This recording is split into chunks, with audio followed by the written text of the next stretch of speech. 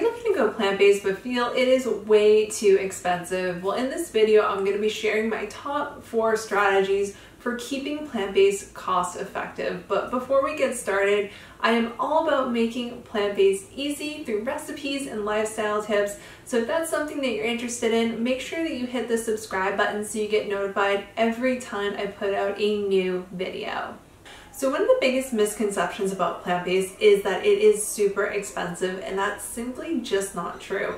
No matter where you are or what your budget is, plant-based can work for you. And if you follow these 4 simple strategies that I'm about to give you, it will help you keep plant-based cost effective for you. And if you're looking for some simple quick hacks and tips on how to do that, feel free to check out part 1 of this series so that you can start making plant-based work for you right now. So if you're looking to do plant-based on a budget, the first thing that you want to do is make sure that you know your budget. Know what you're comfortable spending on your food each and every single week, and know what you're currently spending so that way you can make sure that you're keeping it around the same amount, if not spending less. This is really important to make sure that you're not overspending and that you can actually see that plant-based is feasible for you.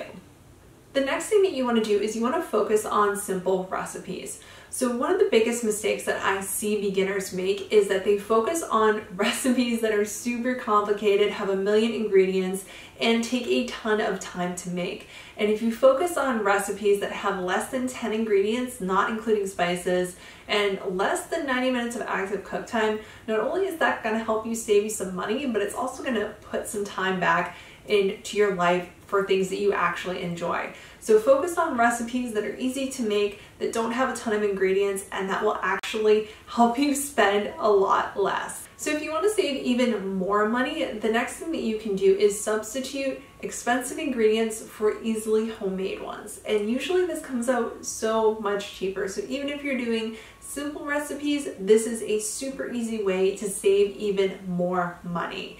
And this works well for everything from vegan cheese to vegan meat alternatives. You can really easily make your own instead of paying a higher price in the grocery store for pre-packaged or pre-processed. So my final strategy is to batch cook. So if you're unfamiliar with batch cooking, it's a lot like meal prepping where you're making a set amount of meals in advance for the week.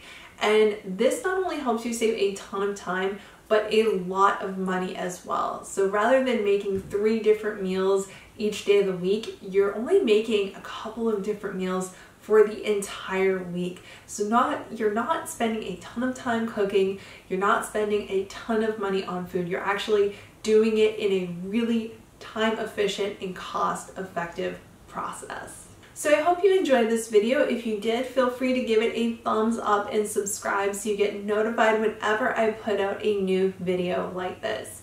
And if you are feeling stuck and overwhelmed going plant-based, feel free to download my guide, 8 Easy Steps to Starting a Plant-Based Lifestyle and Love It. You can check that out in the description below and in the comments, and I will see you next time.